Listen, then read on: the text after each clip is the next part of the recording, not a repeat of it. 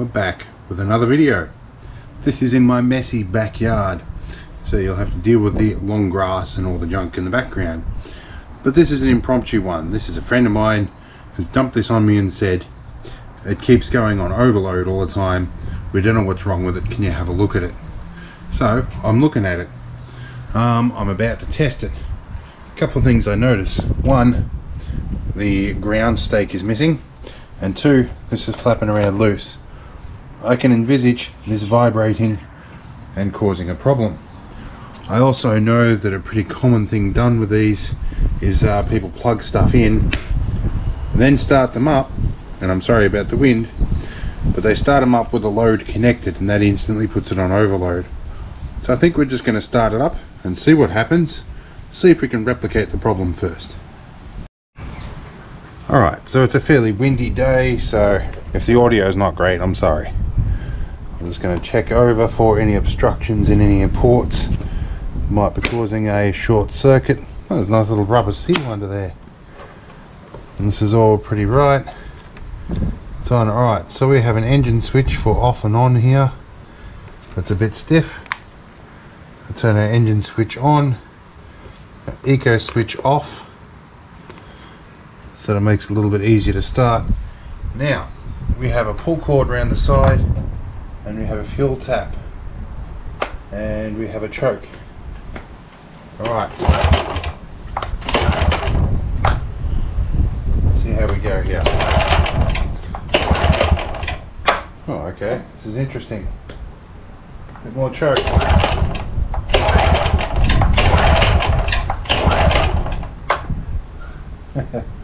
I'm not liking this one already. Leave our choke off and I'll see if I can get it started and then we'll be back. Alright, I'm going to check a couple of things first. Namely, we have fuel.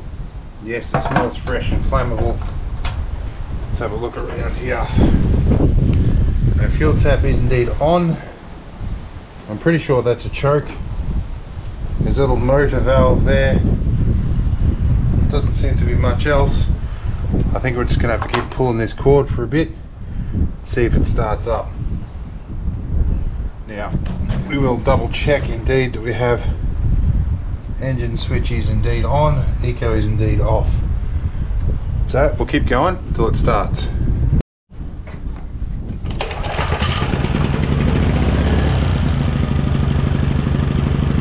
Alright, straight away your overload lights come on. So yep, straight away we have an overload light. So let's turn our fuel tap off for a start. I think we need to get this front panel off and have a look. My guess is going to be something has become disconnected or shorted from all this rattling. So we need to get this off, which means I need to find screwdrivers. Right, we have some tools, and not a tool. Okay. Okay, so there is a plastic backing piece on this side that's obviously missing on that one, but we'll make do with what we've got.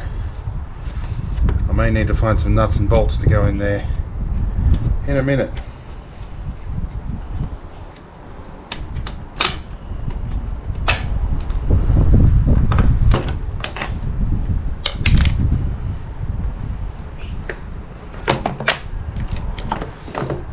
Alright, our panel looks to be very modular and sealed, so I think I'm going to unplug all the plugs that I can here and disconnect, take this inside and take a close look at it. We have a connector here that has a latch on it apparently, that one.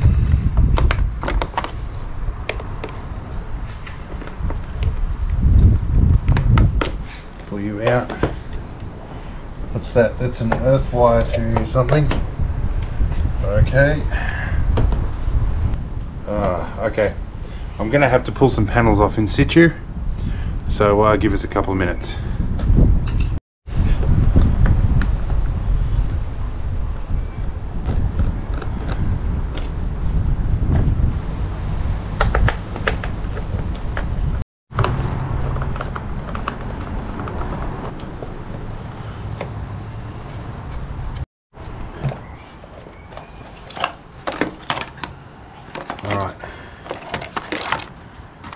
look in here. Alrighty. Got a big filter capacitor.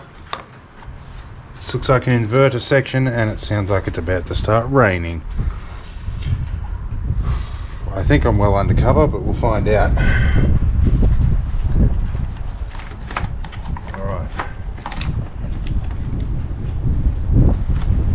Alright, so problem. This is all potted in. Although we can see the tops of the capacitors, none of them appear to be bulging, but this could be a problem in that there's really nothing on that we can fix. If that capacitor's gone, you know, that'll be replaceable. We've got a bridge rectifier here. There's not much I can do for this, it's all potted in. But we can have a look and see if anything has got loose or if whatnot is happening. But I would have a feeling that something in that module has died, and if that's the case, there's really nothing we can do for it. I'm not digging the potting compound out of that. I have tried. In fact, I have a video I started 3 years ago. And I never finished. So let's get the screws back in this, and we'll just see if connecting and reconnecting the plugs made any difference. Alright, we've screwed the back on. Now we're going to plug everything back in again. I don't expect the outcome's going to be much different.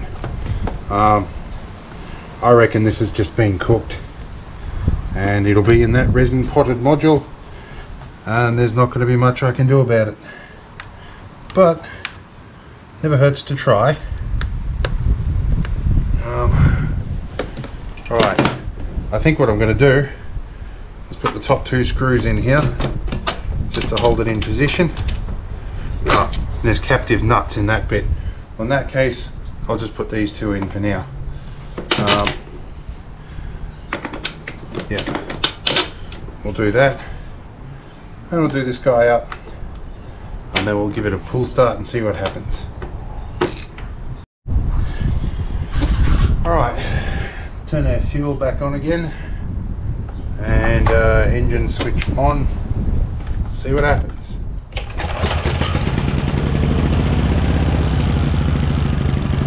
There's a flashing light. I might plug something into it and see what happens. I think I'm going to go grab my PowerPoint tester and plug it into this. Alright, so it's getting pretty windy, so I'm sorry if the audio is crap again. This is a little tester plug. It's got a bunch of neons or LEDs in there, and it gives you a color code out here that tells you what's wrong with the PowerPoint.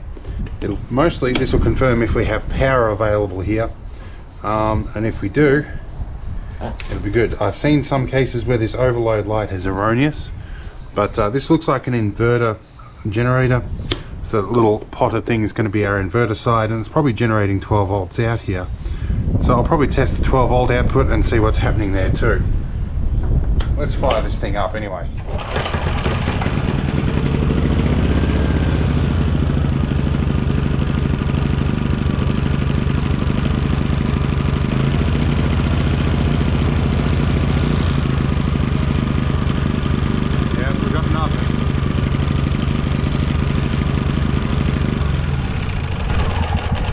I'd say the inverter module shagged, but let's see if we've got 12 volts.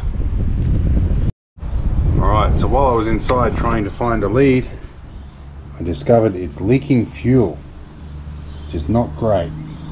So I'm going to have to relocate this before I fire it up again, or it could catch fire. So I'm making note of where my fire extinguisher is. Alright, I'm trying to block the wind as best I can. We have a multimeter here on the 20 volt range, and a loader plug here. Should be able to see if we get any volts on this. Let's fire this up again and hope we don't ignite the pool of fuel.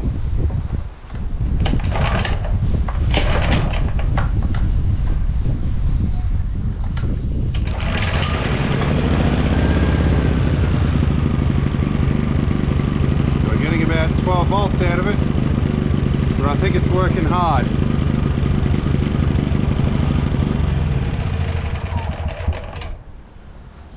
Alright, so we've got 12 volts happening on it.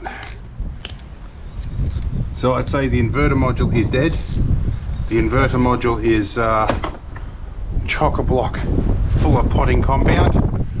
So I think the only real way we could make this work would be to rip that inverter module out and plug it into another mains inverter. I don't really like that idea, but it could be done. Anyway, I'm going to give the guy the bad news that this is probably uneconomical to repair, and we'll see if we can figure it out. I might have to loan him my one. Anyway, quick diagnosis, not a hugely long video, but yeah, I dare say this is a common thing with these. I see a lot of these up on Marketplace, and this is probably why. Anyway, see you in the next one. I'm going to get on with the Christmas stuff.